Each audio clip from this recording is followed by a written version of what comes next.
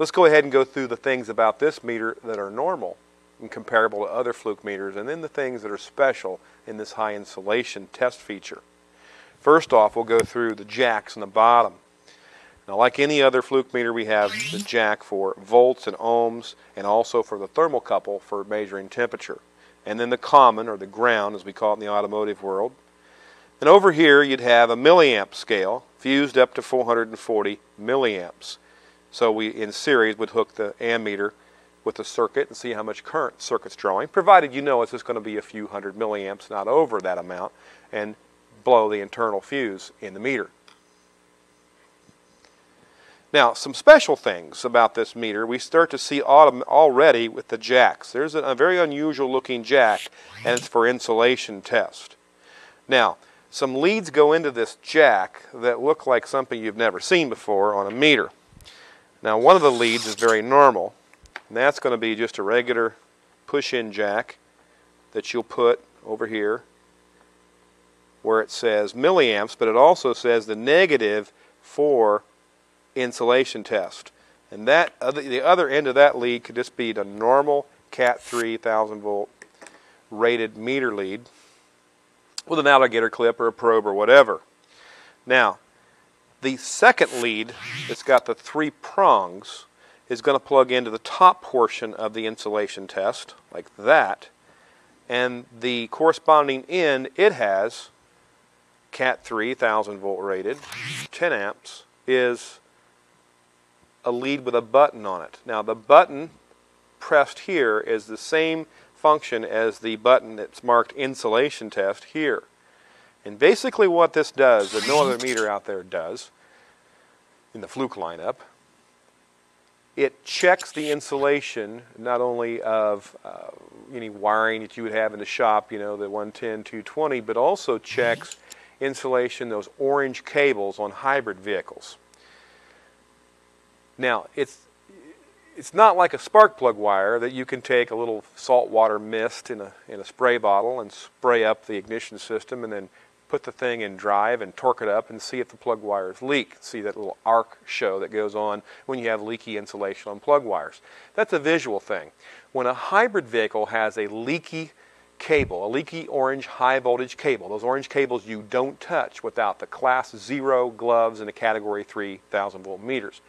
When one of those leads starts breaking down, either because it's been damaged, the insulation's been violated, or it's just gotten old and started leaking, is you'll have a code that'll be set and the system will shut down. I like to refer to it as a very tech version of a GFI, ground fault interrupter. When that happens on anything except maybe a Saturn Vue, Malibu, one of those belt alternator starter hybrids, or a Honda with a backup 12 volt starter, when that hybrid system goes down on most full hybrids, you're walking. It's going to be a wrecker towing the car in. You're going to have a code that says high voltage cable insulation leak, something to that effect, and it'll be your job to find out which one of those orange cables is leaking and where, and this is going to be the tool you're going to use to do that. Now, if I'll unplug these leads, and so we get back to the basic side of this meter and continue on with our little progression of how it works. It works like any other meter. If we take the rotary button, the rotary knob, and we turn it to volts of AC, that little sine wave symbol there, we see it has a secondary function, and like all the other meters, we have a shift key or alternate key, whatever you want to call it. In this case, it's a blue button. If you hold the blue button down while you're in AC volts, measuring some AC voltage, now it's going to have a little symbol come up right here, and that is the low-pass filter. Now, that's another little hybrid thing possibly you may be seeing out there in the future. What they'd say, what Fluke says with this low-pass filter is anything over 800 hertz, it will filter those kind of transients out so you can see a good reading with your AC multimeter. Now, where would you see those kind of frequencies? Well, high-frequency switched motors, drive motors like you would see in hybrids. I think the Toyotas or maybe in Lexus is around 5 kilohertz of switching on the AC motors. The induction motors that actually propel the vehicle. Inverters take DC and turn it into AC, so you're going to have some transients in that process. This will smooth that out when you're in this mode, when you hit the blue button while you're in AC volts, and you have what's called the low pass filter, so we see a smoother signal when we're measuring that AC voltage. So that's that function. And DC is pretty much self-explanatory. No other functions here, just good old-fashioned DC. We turn it to millivolts, and we have a function. We hit the alternate or the shift key, the blue key, and we turn it to Celsius in degrees of temperature. So we'll be using our thermocouple to measure temperature with that. If you want to see it in Fahrenheit, you would hit the range button, and it goes from Celsius to Fahrenheit. So as we turn it to ohms, it's either ohms or capacitance. So hit the blue button again, the shift key, now it says nanofarads, and keep turning clockwise. There's our continuity test. Typically anything under 25 ohms will trigger the continuity. You'll get the beep sound, and if it goes above 100 ohms, then the beep sound will go away. So that's just a low-tech version of checking the resistance, just a real quick listening to the beep. And it also turns into diode test if we hit the blue shift key, and now we're measuring the diode voltage drop across diode, see if the diode's good. And turn it to milliamps, and in the default mode, since this is a high voltage insulation tester suitable for hybrid vehicles, it defaults to be in an AC amperage. You want to look at DC amperage in the blue, hit the shift key, we're at DC amperage. And then finally, where we actually run this high voltage test for the insulation, it says the leads are unplugged, and then it'll come back and say the resistance of the circuit we're testing. If we plug these in, and then we actually push the button, we're going to see not just a half a volt or 2 volts of juice come out of this meter. The meter's actually going to make 200, 500, 1,000 volts go into that circuit of those orange cables and check to see if any of that insulation is breaking down under high voltage. So in that regard, it is kind of like putting an engine under a load and checking to see if the spark plug wires are leaking. We're doing a loaded circuit test, low current but a higher voltage. In some cases it's called a mega ohm meter, because it measures higher resistances than a normal ohm meter to see if that high voltage, orange cable in the case of the hybrid vehicle, insulation is leaking. Okay, on buttons, a little different than the Fluke 88.5 series is you're not going to have this backlight button go from bright to dim. This is going to be off or on with a backlight, very simple. We've talked about the insulation test button already, and of course this is our function or shift key. The hold button, like on other meters, is going to freeze whatever's on the screen. Now if you're already in the min-max mode, this is going to freeze it. If you're in a recording mode or in a normal live mode and you hit that hold button, it's going to hold it, but then it's going to beep and display the next higher level once it achieves a different reading on the meter. Now if you're in insulation mode, like actually we are at the moment, and you hold that down, I guess it's kind of the equivalent if you had a drill and you had that button that would hold the trigger on.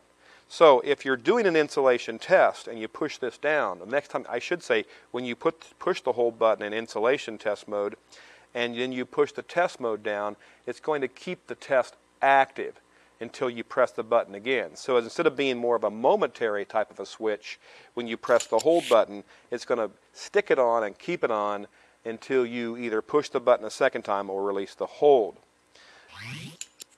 Minimum and maximum, that's going to be for looking at, if we turn it back to say ohms, we're looking for, let's say, looking at a TPS or something like that. We're looking for min and max, just we're recording here, the minimum maximum of the range you can, the signal, whatever it's seeing, and then you can play back and see what the average is and so forth. And then the same thing, we turn it to volts, the same thing with other Fluke products. You hit the Hertz button, and we've got times per second. You hit it again, it goes back to DC. So it doesn't give you the duty cycle function. So not quite as many automotive functions as a Fluke 88, but it still can read frequency. And of course the range, we can go from auto range to manual range. So we're in auto ranging by default. We'll go to manual range and back to auto and so forth. So by default, we'll be in auto, turn the backlight back on, and then we can go to manual by hitting the range button. and change our ranges of whatever's more appropriate for what we're looking at. Now, let's talk about some advanced buttons as far as what you hold down as you turn the rotary knob on to get into some kind of hidden features. So we'll turn the rotary knob off. Let's hold the hold button down as we rotate the rotary knob to the first position, volts AC. And we have a segment check. So every single LCD segment on the display is lit up to make sure everything's working. If you're curious what all's there and you don't want to get the manual out, that's one way to do it.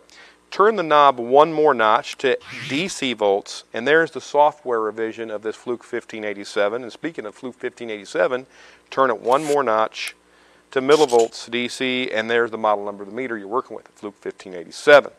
Any other position goes into the segment check. Now, let's turn the meter back off and try another button hold down during power up. Let's go ahead and push the range button.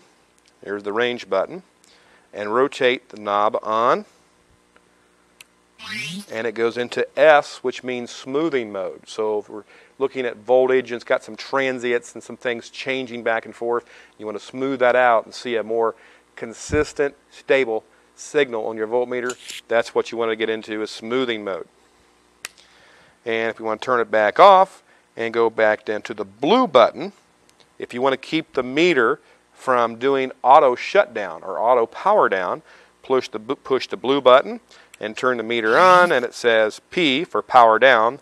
The power down feature is turned off.